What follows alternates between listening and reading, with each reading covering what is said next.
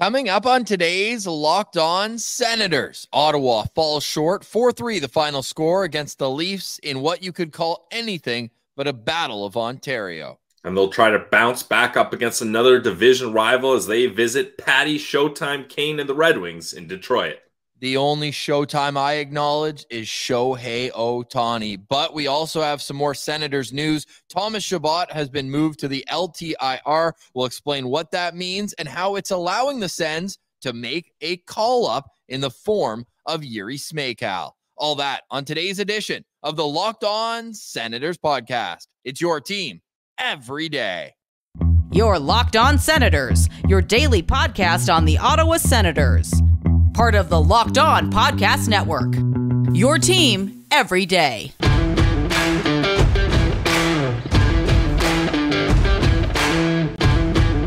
I'm Jake Sanderson, and you're listening to Locked On Senators podcast.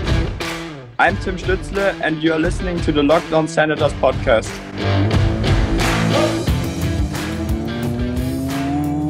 Welcome inside episode 934 of the Locked On Senators podcast. I'm Ross Levitan in the heart of our nation's capital in Ottawa, Ontario, alongside Brandon Piller up in the Blue Mountains. You can follow the show on social media. We're at Sens Central on Twitter, LockedOn.Senators on Instagram. The show is free and available on all podcast platforms, including on YouTube, where a like, comment, and subscription go a long way to helping the show grow. Today's episode is not the happiest of shows, but I can tell you today is Friday, December 8th, and Pilsy, well, it's pretty clear when I have my voice the day after a Sens game, things didn't go the way that we hoped. Yeah, this is definitely one of your best voice recovery days after a Sens game, that's for sure, especially up against the Toronto Maple Leafs. You'd think this would have gone a little bit differently, and this had the potential to go differently. The Ottawa Senators, for all accounts, other than the scoreboard, really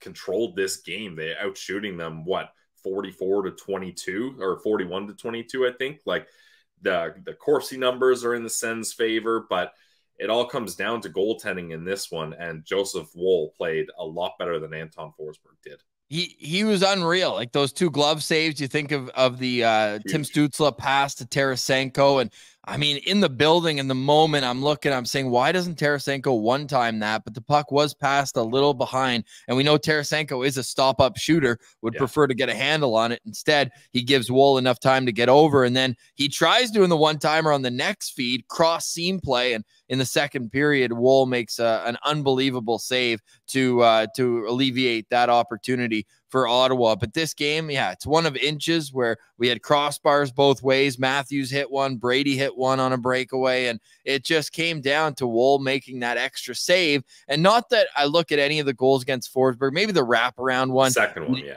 You probably hope he has that, but outside of that, man, it's just too bad that he wasn't able to elevate to where Woll was. I think instead of being like, oh, Forsberg's brutal or he's letting in too many goals, the save percentage, again, not great at all. But to me, it's in the battle. It's you look down at the other end, and if he's making save after save, you have to give your team that same opportunity to get the extra goal. Ottawa does score first in this game. Josh Norris, right after a great penalty kill at the end of the first period. Chychrun makes a great play. I thought it was going to be called back for offside. And again, I was way up in the 300, so I didn't have the best view. But as Sheldon Keefe is just waiting, whether he's going to challenge or not, everyone in our section, you get to a point where it's like, are you still celebrating the goal? Like, it's been a minute. And I said, you know what? If Sheldon Keefe's going to, make this stretch out for as long as possible, that's just more time to celebrate. So we had some Leaf fans giving it to us from behind. I just completely ignored them. Didn't even acknowledge that they existed. Then he's starting, give the old lean in woo when the Leafs score, and just didn't have any time for that. So however many Leaf fans you think are going to be at a Battle of Ontario, there's always more. They're literally rodents. They just crawl through the cracks, and just brutal. But unfortunate result to that game. But at the end of the day, you can kind of look at it and say, yeah, it sucks, but they deserve to win that game. They really did. And I know that there's no moral victories at this point in the rebuild, if we can even call it that. But this team is well beyond those moral wins. But it does really suck when the team plays well enough to win but can't get it done. Yeah, I mean, it's tough. And look, Leafs fans should be able to have empathy for us. How many years did they have where they missed the playoffs and they weren't even rebuilding? They just sucked. So they definitely can understand what's going on here with the Ottawa Senators. And the thing is, Ross, like Forsberg, I keep going back to this. He's one of those goalies that he needs to be feeling the puck. 20 shots, 22 shots.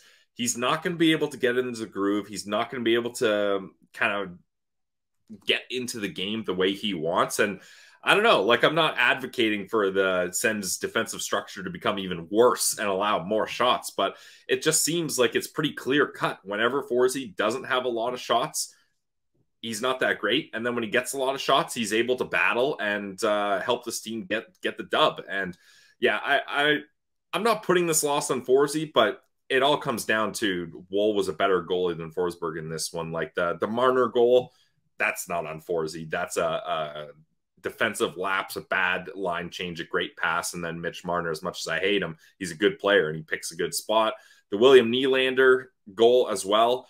Again, that was another defensive lapse by the Senators, and that's a shot where Forsey can't even see it. Chikrin's in front of him, so I don't have too much issue with that. So I don't know. It's just tough because last year, Ross, you can look at this and you can take the moral victory. You can do it. But this year, you can't do it. And if you're going to get that close, you got to get closer and get that loser point. You got to do it. And Josh Norris, he took accountability. He got 3 shot opportunities in the final minute there where the Sens had a 6-on-4 power play. He's not able to convert on those.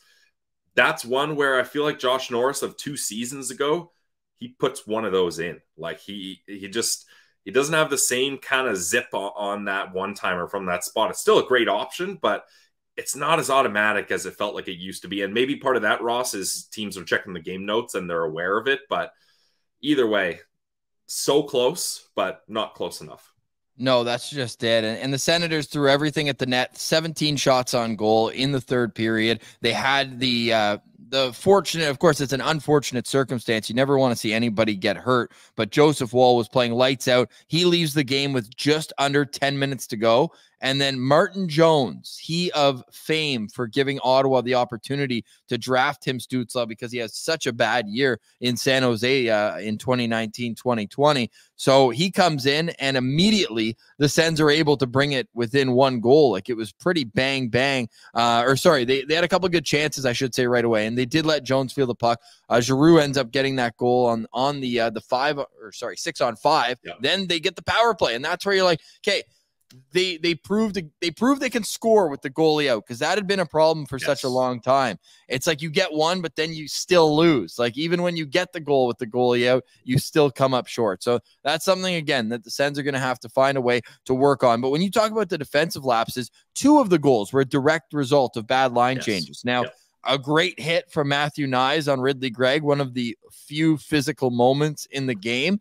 Great hit. Like, I love that. Now you look at the other physical moment, Ridley Gregg gets a penalty and the defenseman's turning into the boards and putting himself in a vulnerable position. That to me is just a hard hit, and you have to be able to withstand that and not get called all the time. But when you look at the line change there right after the Ridley Gregg hit, either grab the guy who threw the hit if you know that the play is not going, but they literally just go D to D up and it's a 3-on-1. Like that quickly, bang, bang. So it's, again, line changes, too many men penalties, which didn't happen last night, but the Senators have had probably the most, if not their top 5 in most too many men penalties over the last number of years. So these are just details of the game where if I'm Jacques Martin, this is what I'm looking at and saying, how can we avoid these little errors that are causing big discrepancies when it comes down to the final score in the game. So Ottawa loses 4-3. There was a couple of good moments in the game, though, including Jacob Bernard-Docker scoring his first National Hockey League goal. Pillsy took him a while to get there, but he is really settling himself into a role as an everyday NHLer. I mean, it took until his 48th career game, but here he is, NHL goal scorer. Yeah, that was nice to see for JBD. And for a guy that's usually very calm, cool, and collected, he let his emotions show there. He gave the big fist pump pretty much right at center ice. I mean, for a first NHL goal for a guy that's not really an offensive player, that was a beautiful goal. He waits for the puck to bank off the boards, winds up the slap shot, and boom, hammers it in. So you got to feel good for JBD there, especially that kind of gave life back to the Senators, but it's too bad. I really thought, Ross, when the Leafs took that penalty at the end of the game, that was going to be one of those hockey gods puck don't lie moments where it's like, okay, hasn't gone the Sens' way, but here is the ultimate gift on a platter after you scored with the goalie pulled. Now you got a 6-on-4, go get it done again and bring this game to overtime. But we were smited by the hockey gods instead. So JBD gets his first NHL goal. The other scorers for Ottawa, Claude Giroux and Josh Norris. On the back end, I'm looking at Chychrun and Hamonic, -2 in this game. Hamonic plays a game low, 15-26. At some point, Pillsy, like, are they going to have to address this as a legit issue? Because Thomas Chabot isn't coming back. We're going to get to that in a little while. He's not coming back for at least a month. They're going to have to ride out what's going on with this decor. And to me, like, Hamonic is by far costing them like games at this point. Well, the concerning thing is, Ross, like, Tom Chabot came back for 2 games, right? And in those 2 games, the first game up against Columbus, JBD was the odd man out. You're thinking, okay, that's weird, but it's just 1 game, whatever. Next game, nobody out on the back end, 11-7. So that makes me concerned that if Chabot hadn't been injured and was still in the lineup, that DJ Smith and the coaching staff wouldn't have done what they should have done and put Travis Hamonic up in the press box. Now, I'm not saying send the guy to Robidahl Island or Klingberg Island or Matt Murray Island, or how many people can fit on an island? Joffrey Lupul, Jake Muzzin, yeah, that island's getting crowded. But I do think at some point, and this is what we talk about with accountability, like, you got to hold guys accountable. Hamonic has not been good recently. You got to hold him accountable and take him out of the lineup.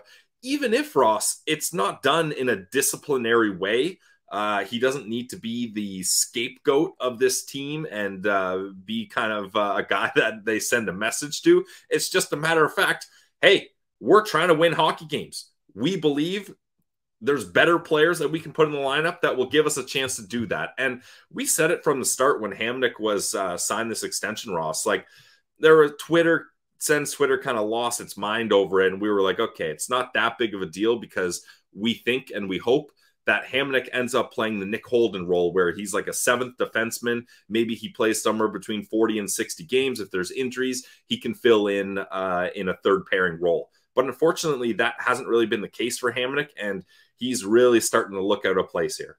It's really starting to get concerning. Now, there was not a roster move made on the back end, but up front, Jiri Smejkal is getting his opportunity with the big club. He's been recalled ahead of tomorrow's game against the Detroit Red Wings. The Sens are off today, so we'll project where we think Smejkal will fit in, and also look at what this LTIR placement, long-term injured reserve, means for Thomas Chabot. Plus, the weekend preview, we'll look at what Detroit is cooking up recently. All that on today's episode, coming up on Locked On Senators.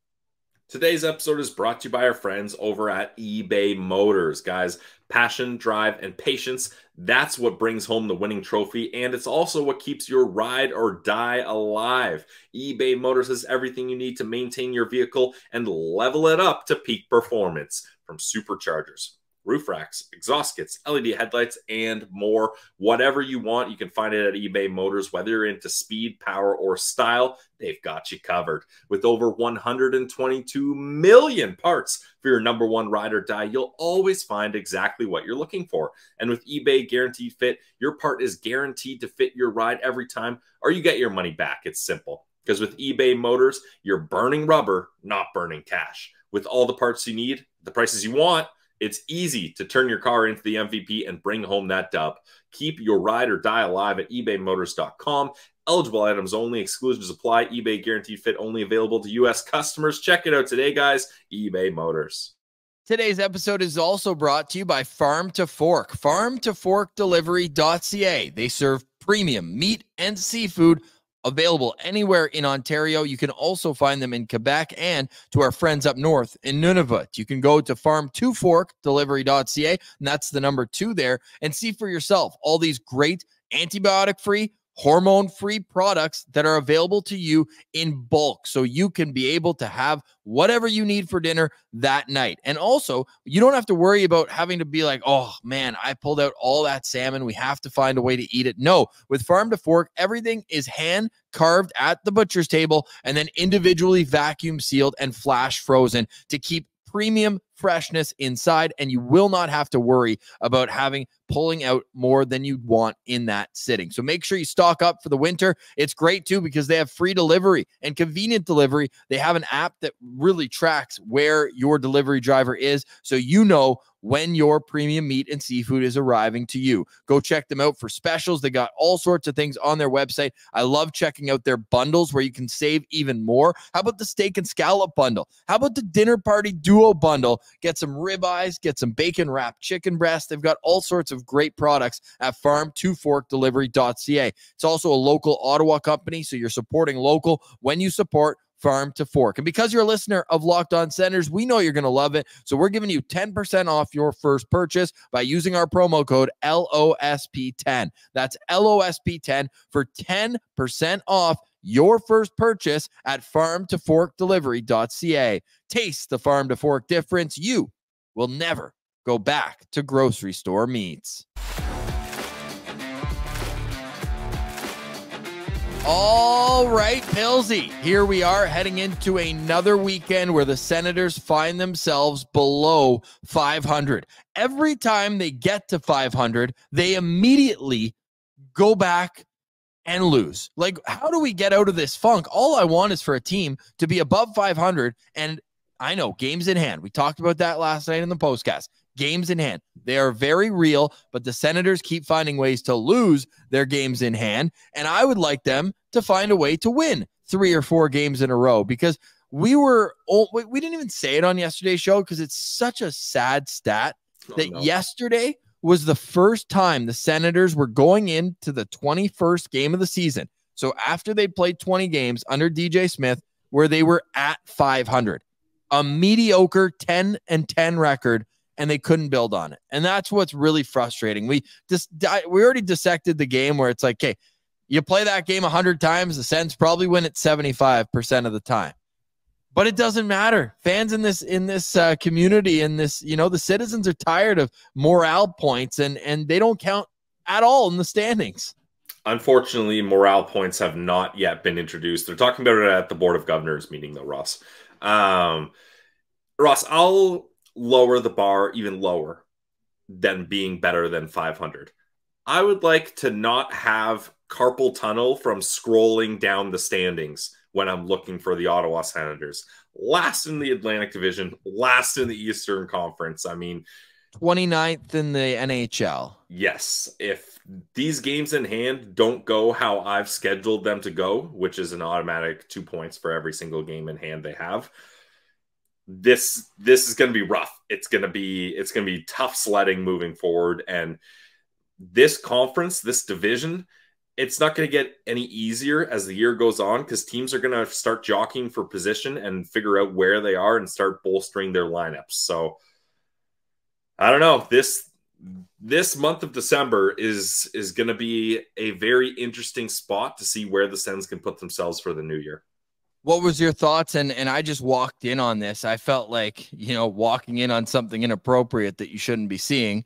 And that was when Mark Mathot was wearing a Toronto Maple Leafs jersey at intermission. Like, tell me the backstory on this, because I wasn't there until I walked in. I was in line for a pint, and I look over, and Mark Mathot is wearing a Toronto Maple Leafs jersey. Yeah, disgusting, appalling, atrocious. I don't have my thesaurus out, so I'll stop there. But all the synonyms of disgusting can be used to describe that image you saw, and we're not prepared to see, Ross. That's tough, because the viewers at home were prepared for it.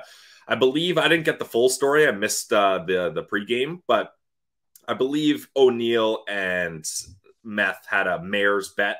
Who's ever winning at the end of the period, the losing team has to wear the opponent's jersey. So O-Dog, he wore the Sens jersey. I mean, lucky guy. Like, to lose a bet and that is your punishment. You get to wear a fresh 2D home jersey in the CTC. I mean, that's awesome. And then Meth, unfortunately, the Leafs are up 2-1 at the end of the second, and he's got to don that blue Leafs jersey, and he can't even keep it on for the full segment. I mean, if we're gonna give Meth some props here, it's at least he was like, nope, I'm breaking this bet, I'm done, and he rips it off. So it was a tough scene for sure. And you know what? We've been talking smack about Meth doing that. Martian has, but we got to give Meth the chance to defend himself. So hopefully he'll come on the show next week to try to defend his case here. It's not going to be easy, though. Well, the evidence is against him.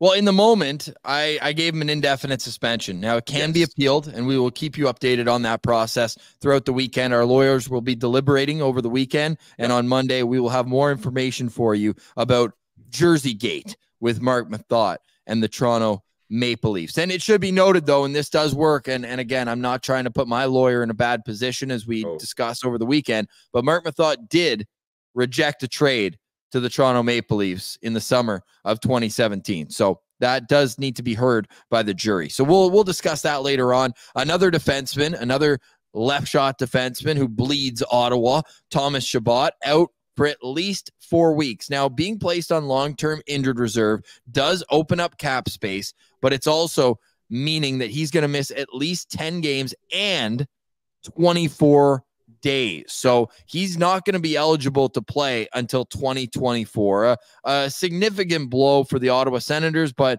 I mean, they've also had to play without him already a bunch this season, so it's not like it's going to be something that's brand new for them. Well, I think Ross actually, Garak was saying he would be eligible to return up against the Leafs on the 27th. Yeah, I'm not a math guy, so yeah, 24 plus 8. Oh, it's retroactive, though. That's what it is. It's retroactive to the day that he was injured. So there you go. That makes sense. Okay, good, because I was like, wait, that math isn't adding up. But yeah, I got a feeling they're going to hold him out till the new year. I don't know. I don't have a good feeling about this. I'm doing my best to tell myself it's not that big of a deal and this team is going to figure it out without him, but it's not good because unless this coaching staff decides to look elsewhere other than Travis Hamonic for someone to play right shot D on the third pair, I don't see this getting much better, especially with a tight schedule coming up. Would you be of the mind that maybe you give someone in Belleville an opportunity on the right side? Like we saw an espresso shot of Nicholas Matinpalo, and also our friend Damian Smith just pointed out too that Max Ganette's up to 15 points in 20 games right now for the Belleville Sens, and for that obviously for them is leading all defensemen. He's actually the second top scorer on the team, only behind Angus Crookshank. One quick note, and then I want your take on the Sens decor right now. Angus Crookshank had a scary collision against Laval in a 5-2 win on Wednesday, but sources have told Locked On Senators that it was how was it described to me that hopefully he plays tonight, but if not, don't expect it to be long-term. It is a bone bruise. So just a bone bruise in what could have been a scary incident because it was the same knee that was buckled and that forced him to miss an entire season. So good news, encouraging news on Angus Crookshank. But Pilsy, I only brought him up because he's 1 point ahead of Max Ganette, who leads all B-Sens in scoring by defensemen. Yeah, I mean, Ross, Matinpalo had his opportunity. Now, how much of an opportunity was that? Not a huge one. I'm willing to admit that, obviously. Only averaging about 7 minutes of ice time in the 4 games that he did play, but just didn't move the needle too much for me here. So at this point, if you're the Ottawa Senators, there can't be any politics. There can't be any looking who's making how much money, because now that Chabot's on LTIR, it doesn't matter. There can't be hierarchy of seniority or anything like that. Who are the best players? Like, just give me who's playing good in, bad out. Simple. Max Ganette's playing good in the AHL. Now, does that translate automatically to the NHL? No, absolutely not, especially for a young guy like Max Ganette. But I think at this point, you got to start trying different stuff, especially, Ross, with how compact this schedule is. Like, just trotting out Hamonic over and over and over and over and over again, I don't see a way where that gets better. Well, we'll discuss one change we expect to be made on Saturday when the Senators visit the Detroit Red Wings. Preview of that game coming up next. You're listening to Locked On Senators. Today's episode is brought to you by our friends over at Jiri Smejkal. Guys, I know we come to sports to escape from some of the crazy realities of real life, but let's just talk for a minute about preparing for real life. According to the FDA, pharmacies are running out of antibiotics right in the middle of worst flu season in over a decade. That's scary. I can't imagine a more helpless feeling than if me or someone I cared about was sick with a supply chain issue that kept them from having the life-saving medication they need and deserve. Thankfully, that doesn't have to happen with Jiri Smejkal. The Jiri case is a pack of 5 different antibiotics to treat a long list of bacterial illnesses.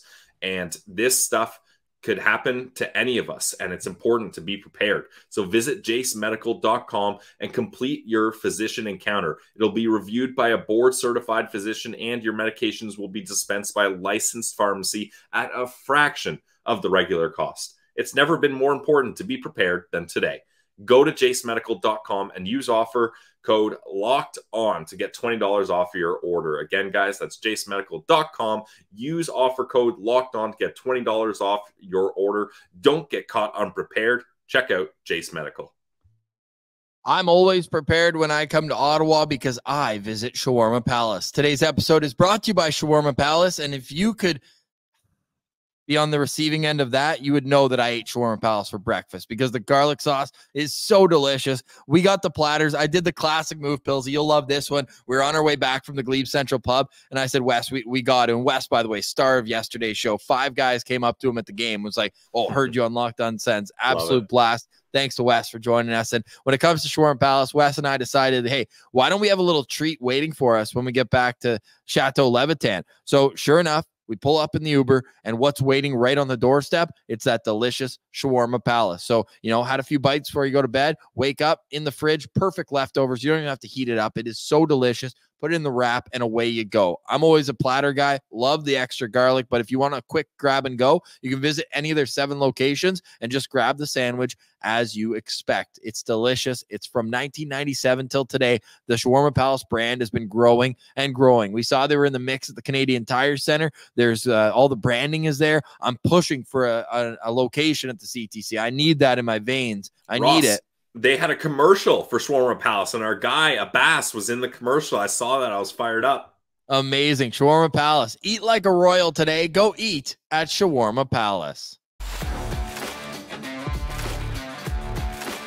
All right, Pillsy, as we head into an important weekend matchup against the Detroit Red Wings where, stop me if you've heard this before, the Senators can get back to 500 with a win as the Sens enter this game with a 10-11 record in 21 games. Meanwhile, the Detroit Red Wings continue to roll. They're 6-2-2 in their last 10 games. They've played 25 games, so they have played 4 more than the Ottawa Senators. They have a 14-7-4 record. That's also what's really disappointing to me here is all these teams with 3-4 OT points, and then games like last where the Senators just cannot even get to overtime. Now they are 2-0 when they get to overtime, so they get 1, they get 2. I get it. They've been to overtime and they come out on the right side of it, but still, these 1 points just seem to add up. It's like, okay, Detroit's got 4 more wins than Ottawa, but they've played 4 more games. But it's like, no, because then even if Ottawa wins those extra games, they don't have that because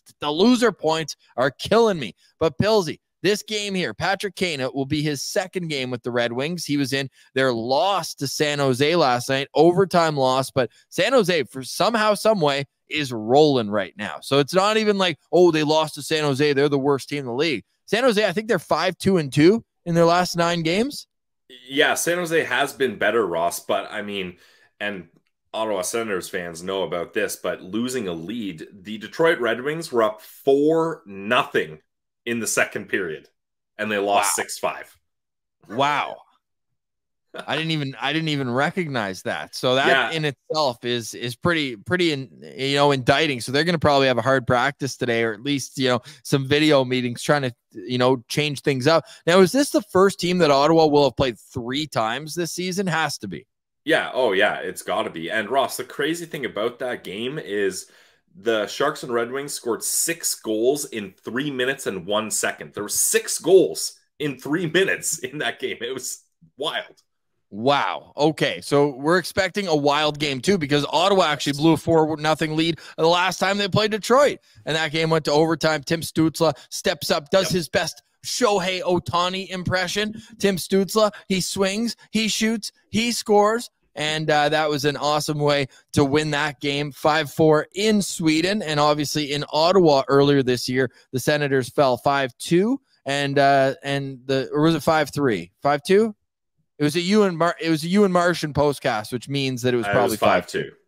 Yeah, it was 5-2 for that game. Now, when you look at what Detroit brings, we'll get to that in a moment. However, Jiri Smejkal is being called up, and we're going to have to do our best guess because, as we mentioned earlier, the Senators are off today. But this is how we're expecting the Senators to line up in tomorrow's game. And that's the same as they did against the Toronto Maple Leafs. Josh Norris with Brady Tkachuk and Claude Giroux. It's Tim Stützle with Vladimir Tarasenko and Drake Batherson. It's Ridley Gregg between Dominic Kubalik and Mathieu Joseph. But then we're thinking that much like what happened when Highmore came up and they moved Parker Kelly to the right side, they put Smejkal on left wing here with Rourke Chartier in the middle of the ice. On defense, we expect it to be the same. Jake Sanderson, Jacob Bernard-Docker, Travis Hamonic on the right side with Jacob Chychrun, and then Eric Brandstrom with Artem Zub. And I almost feel the need here to switch those two pairings up because Brandstrom and Zub were much more relied upon than Chychrun and Hamonic in last night,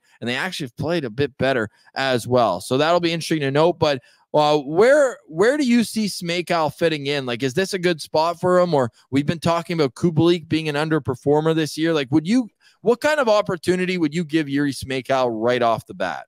No, I'm keeping him on that fourth line there, Ross. Yeah, Kubalik has been underwhelming, but I don't think the answer is giving him less opportunities and putting him back with Rourke Chartier. I don't think that's going to be the answer. And I kind of want to see how Smejkal does up at the NHL level. Sure, he was buzzing in preseason, but let's see how he does in the regular season here. So just keep him on that bottom line. Plus, he's got some size. I know he's not the most physical guy, but he's got some size, so he can at least tough it out with some of the other bottom six guys. So that's where I'd have him, left wing, fourth line.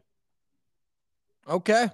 And with that, then, like, is he a guy that you'd put in front of the net on the second power play unit? Because I don't want to see Smejkal come up. Well, I don't want to see him come up and play 4 minutes. Like, you're not going to know anything of what you have with this guy if he plays the same amount that fourth line's played the last week.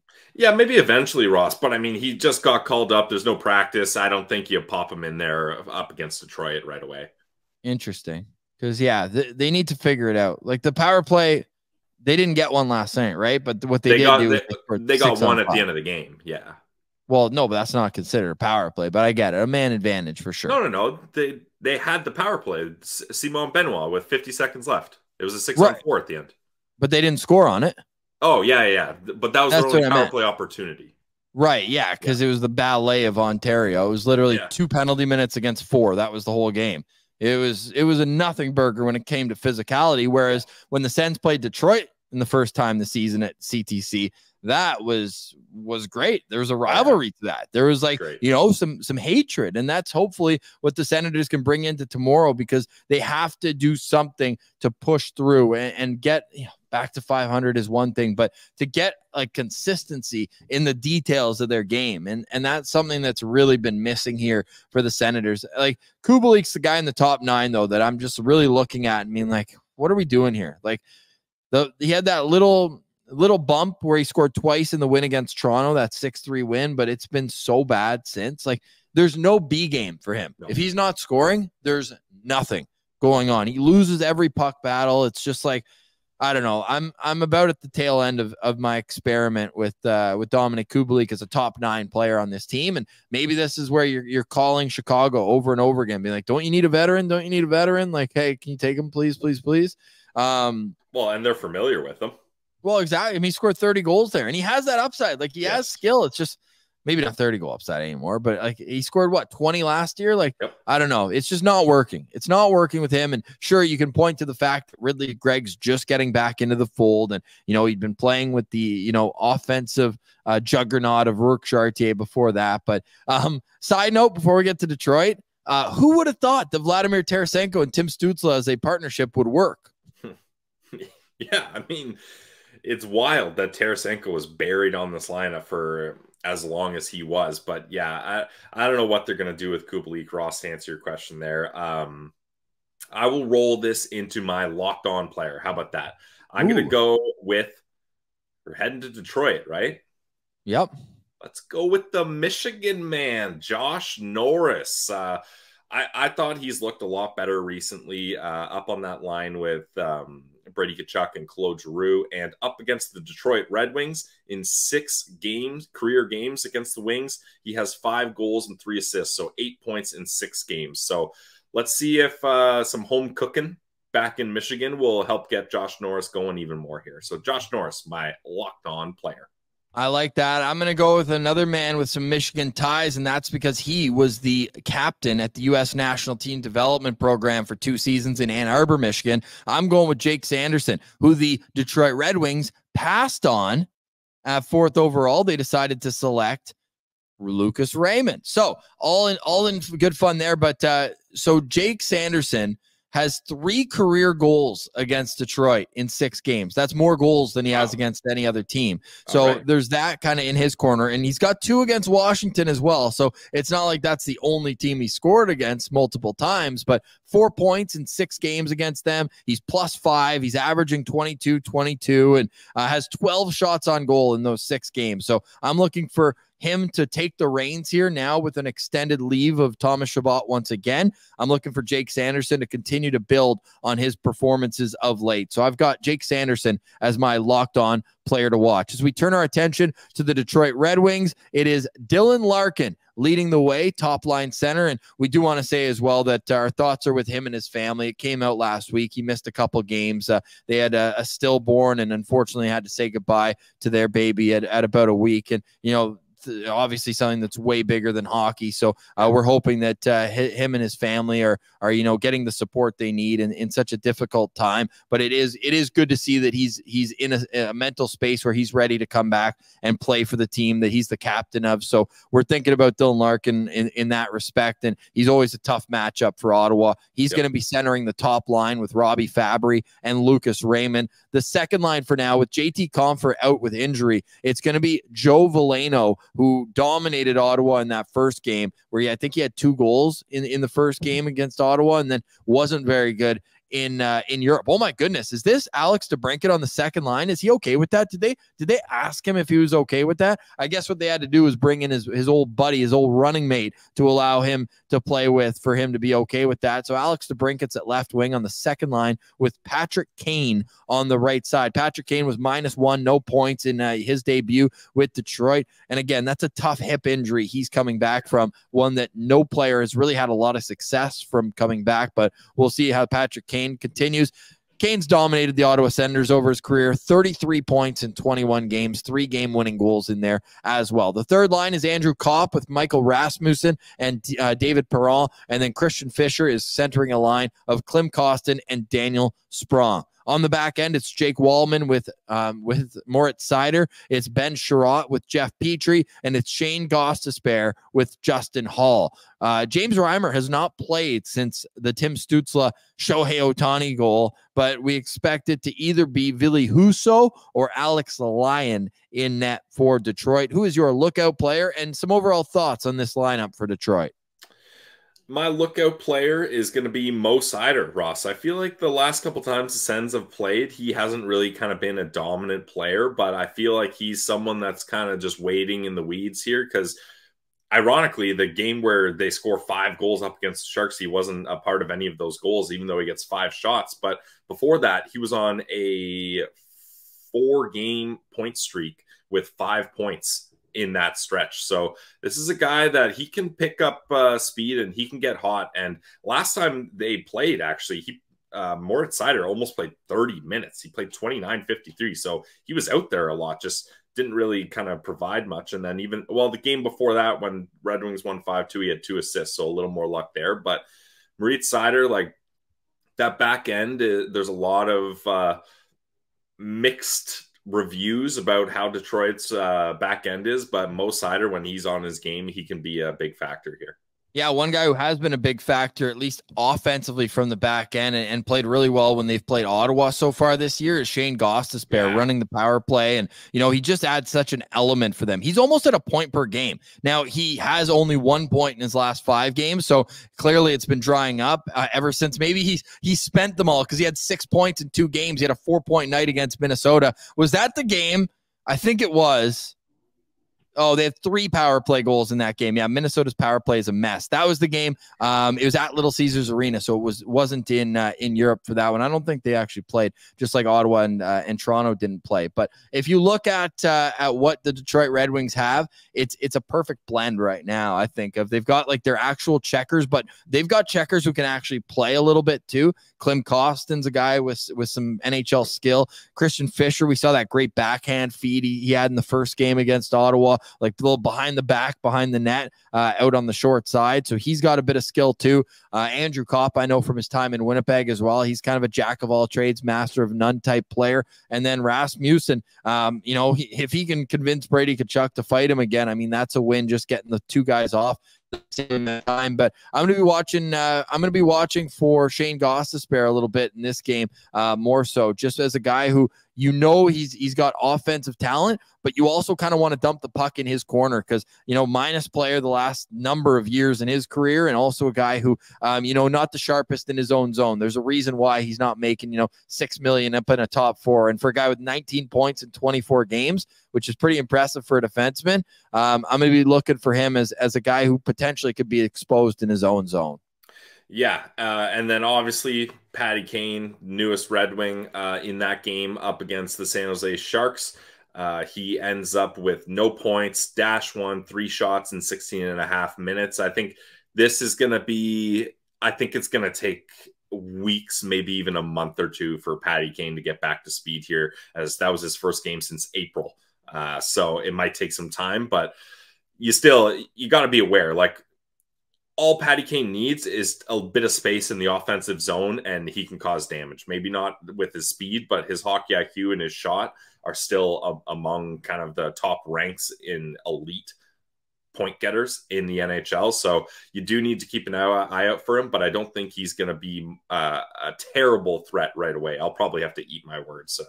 Yeah, exactly. Don't clip that one, Red Wings fans. You know how much you guys love this show and giving it to us after a Red Wings win. But you guys were quiet in the chat and the postcast after the last game in Europe. You guys really left us alone. I wonder why. We'll be in the postcast again tomorrow, so we can chat with you there. It's a 7 o'clock Eastern start, and this is the first 7 o'clock Eastern start between the 2 teams. It was a matinee the first Saturday, or the second Saturday, the first after the home opener in the season, and then they played in Europe, obviously, which was, I think, a noon Eastern start. So, hey, the bright lights of Detroit, Original 6 team, brand new building. Looking forward to this one. And again, we'll have the postcast for you afterwards with Pilsy and I.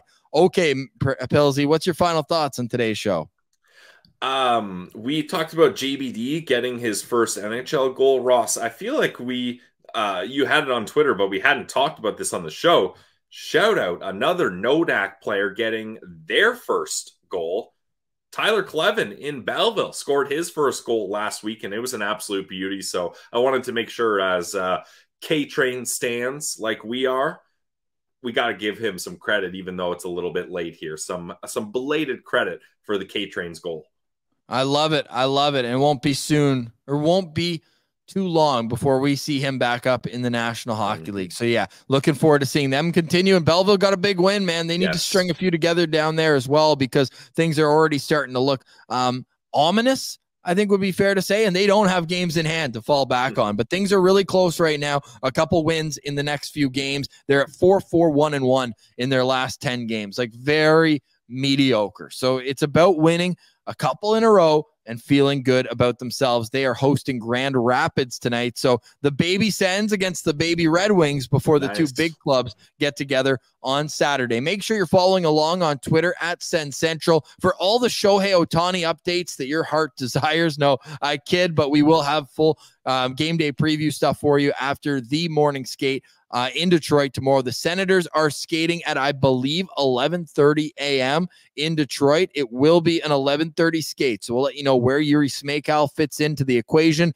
and a whole lot more. I will be back in Winnipeg, and we'll be ready for the postcast tomorrow when the Senators take on their division rivals, the Detroit Red Wings. The Senators' record against their division right now is not up to par. So they've got to clean that up, and an opportunity tomorrow to get 2 big points against the Detroit Red Wings. For today, we say goodbye. Thanks for watching today's episode of Locked On Senators. For Brandon Piller, I'm Ross Levitan. This has been the Locked On Senators podcast, your team every day.